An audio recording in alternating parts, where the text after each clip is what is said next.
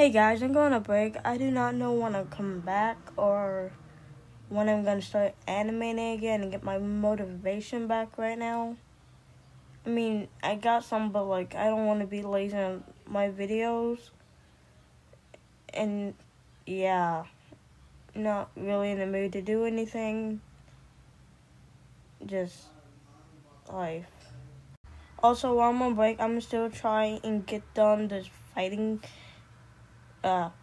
fighting animation I was going to make for my friend. It's just I haven't gotten started because so much work has been piling up and I keep getting distracted by stuff when I'm on break. I'm sorry.